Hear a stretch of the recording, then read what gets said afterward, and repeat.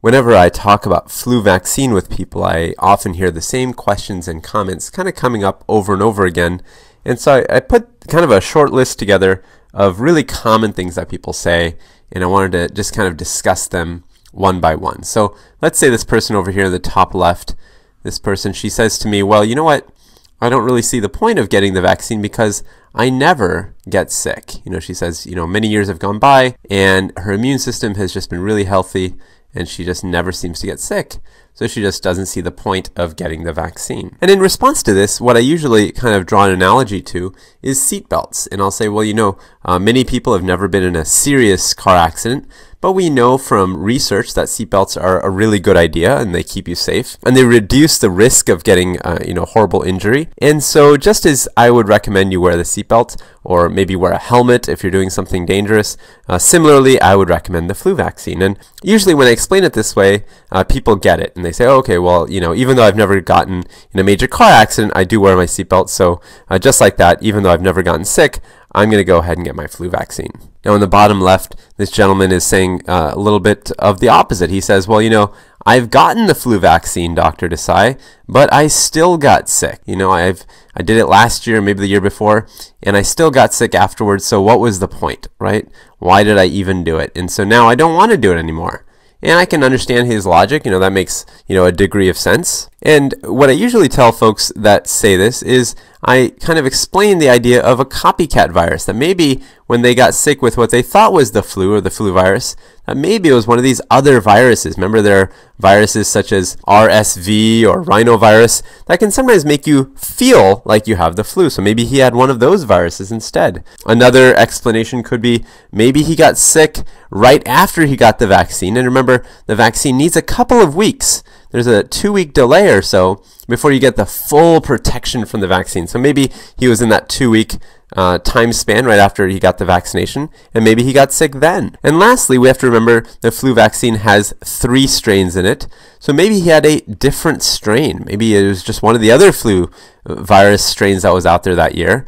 So who knows exactly why he got sick that year that he says he got sick, but that doesn't change the fact that the flu vaccine is still going to reduce his chances of getting sick in the future. Now, one thing I'm going to stick with this gentleman here in the bottom left, he might say, well, a different strain, what the heck? If that's the case, then what's the point? I often hear that. He says, what's the point if you could have just a flu illness from some other strain? And when people talk about this, I have to remind them that it's not perfect, right? So it's not an exact science.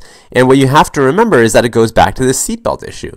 It does reduce your chances of getting sick from the flu, but it's not going to reduce it down to 0. Nothing in life is going to reduce your chances to 0, and there's still a possibility that you could get sick. And so our best offer is that you can reduce the chance of getting sick. Let's move on to this gentleman in the middle then. So he says to me, well, you know what? I think that the flu vaccine made me sick. So this is a little different, right? He's saying that the flu vaccine itself made him sick. And this is something a lot of people think. They think, well, maybe I was fine, and maybe it was only after getting the flu vaccine that I got sick. And this can be a very frustrating thing to feel. That's horrible that you were feeling fine and then a vaccine came along and made you feel awful. But a couple of facts have to come to mind. So one fact, for example, is that we know that the flu vaccine cannot give you flu. So we know flu vaccine does not cause flu. That's a fact. And the reason I can say that with certainty is that one of the 2 vaccines is actually dead. Remember, there's the TIV and then there's the LAIV. The TIV is a dead vaccine, meaning the virus inside of it is dead. And the LAIV, that's the other option. This one is alive, but it's very weak. And so usually with this one, you might get a runny nose at best. And so if he says, I think that I got sick from the flu vaccine, I would say, well, I don't think that's possible from this one, right?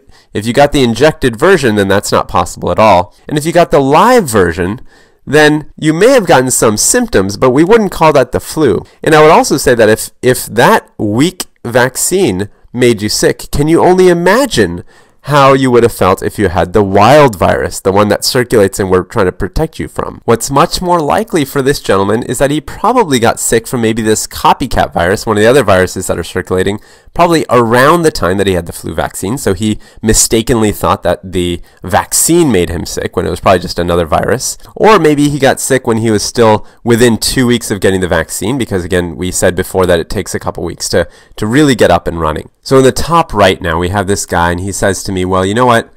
I hate pain. And this is probably my excuse. This is the one I used to use a lot. I hate pain, and I hate getting vaccines because usually that means a lot of pain. So for folks like this, and again, this was my own mindset, I say, okay, well, if pain is what you're trying to avoid, think about the fact that getting sick with the flu is much, much worse than getting a sore arm. And that's the most common side effect people talk about with that TIV vaccine, the dead vaccine. And also, if you get the other vaccine, the live vaccine, then I would say, well, flu is still a lot worse than getting a runny nose.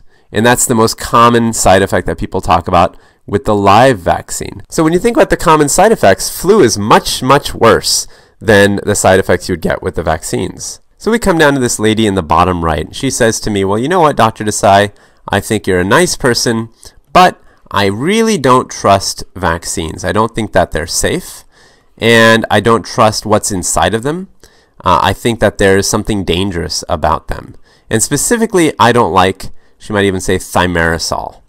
Thimerosal is something that people talk a lot about, and it's found inside of some of the flu vaccines, and so that's what she's referring to. So in response, it's tough, right? It's tough to talk about issues if you're not trusted. And so the first and easy thing to kind of say is, well, you know, if you really just don't trust thimerosal, some of the flu vaccines, the single dose kind of vials of flu vaccines, they don't even have thimerosal. So single dose vials don't have thimerosal. So that's kind of an easy solution, right? If that's her biggest issue or concern, then you can just say, well, you know, fair enough. That's kind of an easy fix. And sometimes that works. Sometimes that's good enough and people say, oh, okay, well, if they don't have it, then, you know, I'll go ahead and get the single dose flu vaccine. But for others that simply just don't trust vaccines in general because they've heard about thimerosal or they've heard about autism, things like that, you know, there I think it's really helpful to just discuss where these things come from. Where did this whole idea of thimerosal or autism, where was it born? And the truth is that there's kind of a complicated history to that, and there's a huge thimerosal myth that has been born and people discuss on the internet.